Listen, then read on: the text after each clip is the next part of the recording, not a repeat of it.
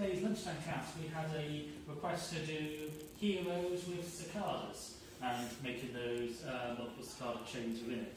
So we started off with a side step to the left, twisting the leader's chest to the left, and leading the follower through into a forward step around the leader, so the follower is arching her foot around as she's trying to get back in front of the leader's chest, using that to create the tension to pivot around in front. If I continue to lean to my left, she will take a side step, so the follower's free leg is following the sides of the leader's step, and keep moving around. You can come into a form of rudimentary hero. Obviously, normally heroes are taught as combinations of forward step, side step, back step, side step, and then repeating that pattern. We then added in a sacada, so we displaced the follower there. So from the side step to the left, again we're twisting our chest around to our left, so the follower's walking around herself. She's taking a step to match this, and she's not rushing to close the feet together, which gives me time to close my right foot to my left foot, put my left foot behind the follower's heel, and with any sacada the key is to transfer our weight onto that foot, so we're stepping forward around the follower, and this gives a bit of extra momentum, and we will pivot around in a tighter circle.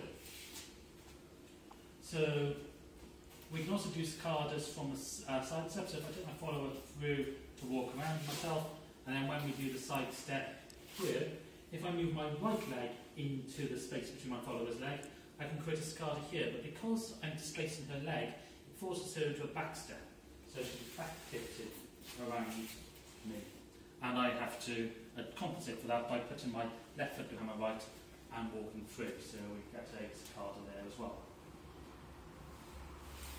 We then did a combination of these, so I took my follower around me with my forward step and putting the left footed sacada through, pivoting her around, another turn around, I got time to put my right foot in and get the sacada here as well. Now we can do as many of these as we want to. We can also do them in the clockwise motion of the hero, and it doesn't matter which foot I put in first, so we could do this with the side step, instead of my left foot through, my right leg through, and I've got my sacada on my left foot from the side step as well. And that was a lunchtime class. In the evening class, we built up to doing some Colgadas and Ganchos from a Barrida. So again, we started off with a side step to the left, and I was going to take my follower into almost a back Ocho. So I'm pivoting my follower around to the left, so she's pivoting on the ball of the foot. I'm closing my feet together and changing my weight onto my right foot.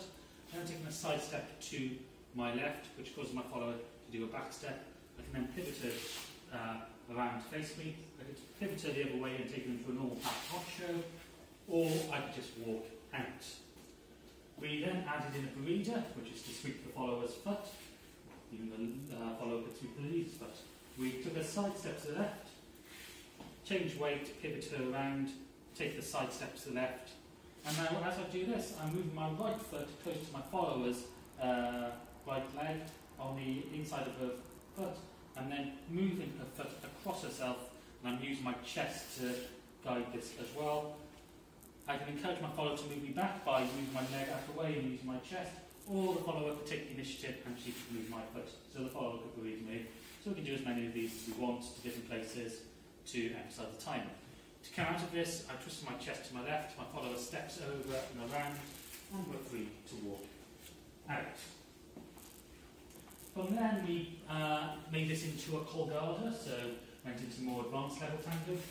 So from the Barrida, instead of bringing her in front of her standing leg and taking her behind, and this creates a space, as I sink down into my left leg and allow my follower to move away from me, I can hang her away from me. So this is a Colgada, so she's leaning away, and I can bring her through my back arm around. And this gives a feel of more momentum, there's more angular momentum, it gives more of a whooshing feeling.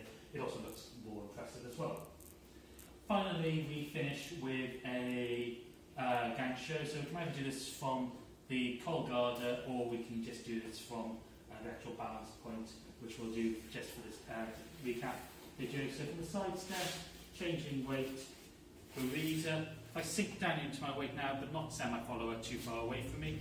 Now she steps over, I feel her stepping around. I can twist my chest to my right, lift my right heel off the floor and bend my leg to create a point for her to Gancho on. So she's hooking her leg on me, and then I send her back through and we're out. And that was our evening class. Thank you for watching this Urban Tango Nights recap. If you like these videos, please subscribe to our channel by clicking the logo.